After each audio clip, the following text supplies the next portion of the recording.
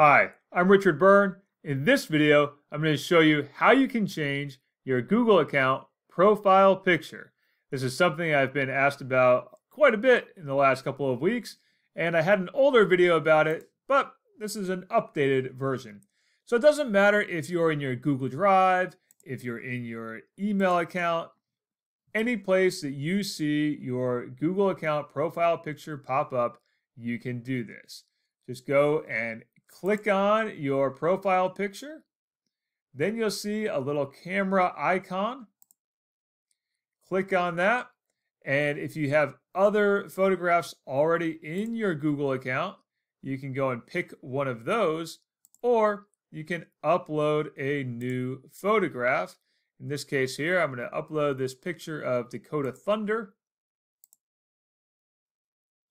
And when I do that, I'll be asked to crop the section that I want to use.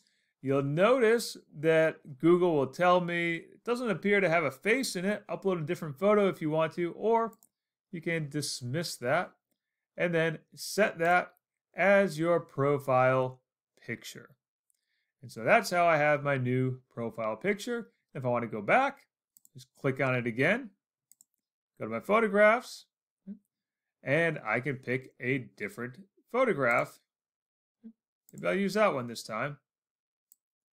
And I can crop it out to be just Mason. And we'll set that as a profile picture. So that's how you can change your Google account profile picture. As always, for more tips and tricks like this, please check out freetech4teachers.com or subscribe to my YouTube channel.